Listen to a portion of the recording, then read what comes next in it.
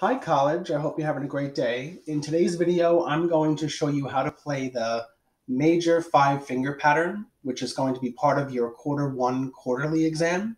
You'll need to play the major finger pattern for C, D, E, F, and G.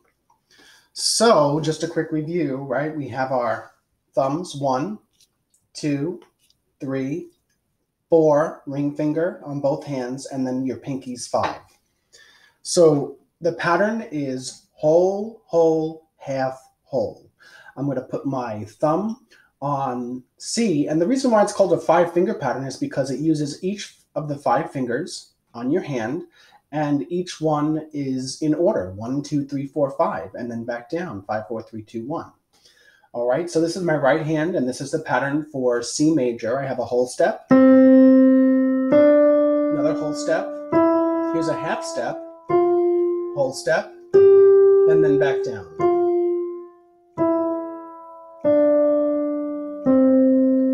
The C pattern, finger pattern, is all white keys, if you'll notice, right? So it's just 1, 2, 3, 4, 5, 4, 3, 2, 1.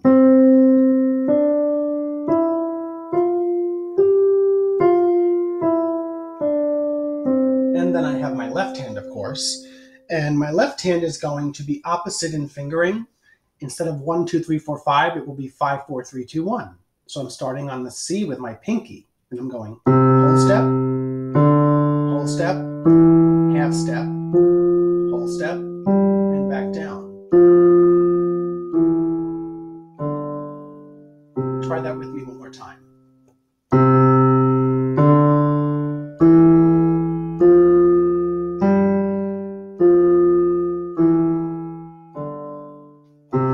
So then together, the C major five finger pattern would be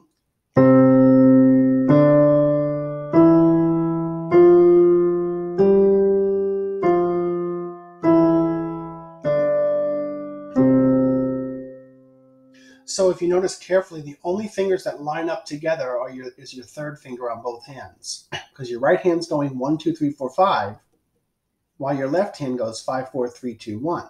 So the 3s line up right here on the E for this scale, this finger pattern.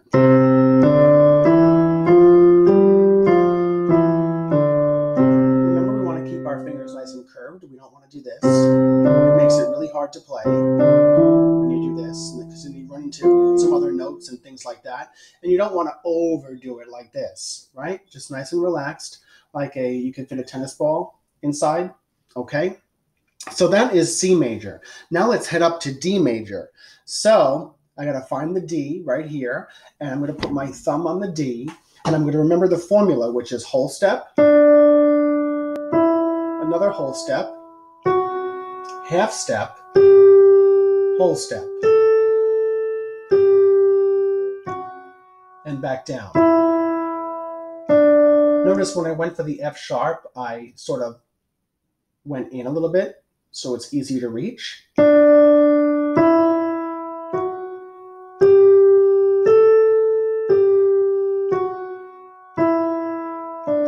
That's our right hand for the D five finger pattern in major, and our left hand, then we would do 5, 4, 3, 2, 1. The D would be our 5th finger, and we'd go whole step, half step, whole step, and back down. And then you're going to want to practice hands separately and then put them together. Here's our 3s. They're going to line up.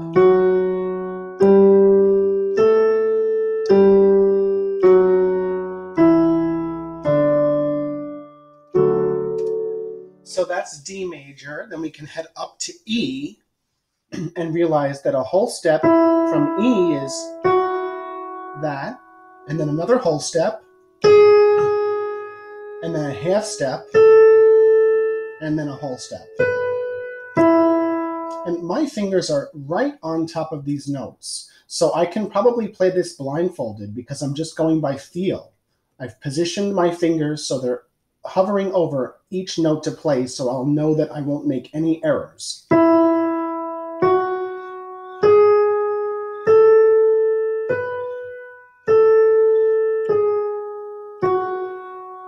And there's our 5-finger pattern for our right hand for E. Our left hand, just simply reverse it.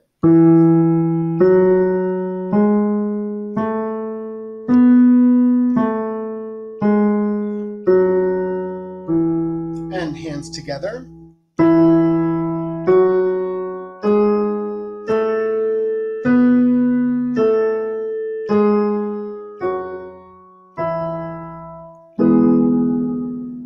All right, and now we move up to F right here, and I've got a whole step, another whole step, a half step, and then a whole step.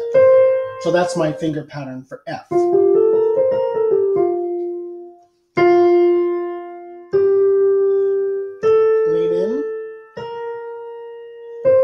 Lean in a bit. And our left hand is our pinky on F. Whole step, half step, whole step, back down, the same way you came up.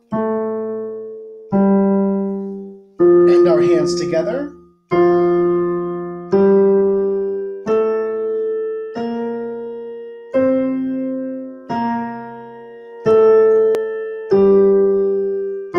And we've got one more this quarter, and that's going to be G. And here, if I'm here on F, all I'm going to do is just slide up a whole step. And now that's my new starting note. And we have whole step, half step, whole step, and back down. And my left hand, notice this is kind of like the C major one. There's no black keys. Whole step, half step, fourth finger, third finger, second finger. Sorry, I just confused you. It's 5, 4, 3, 2, 1, 2, 3, 4, 5. That's it. All right, and hands together.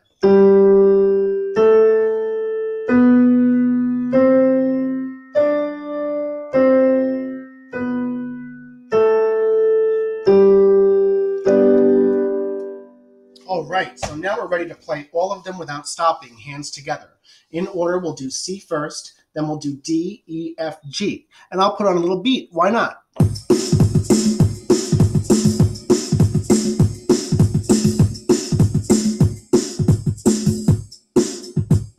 That's a better tempo. Here we go. C. 1, 2, ready, go.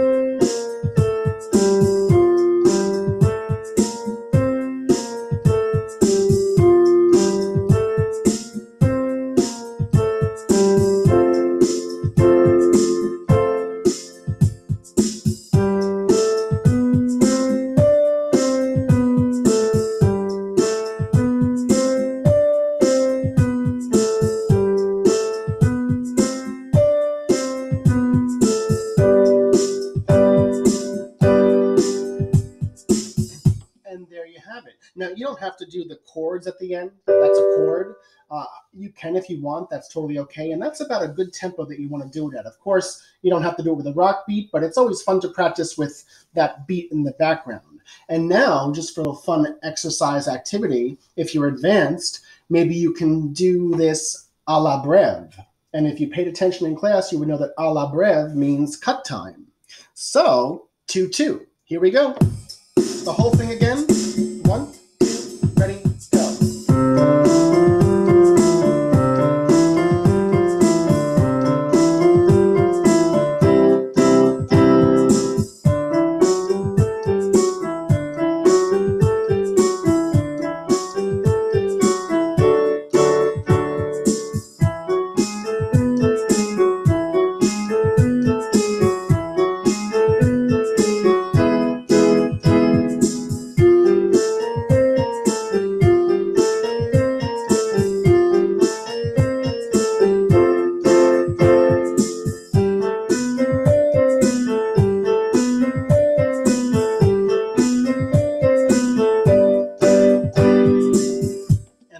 today's video on the 5 finger patterns for major, C, D, E, F, G. Good luck and happy practicing, college. Make it a great day.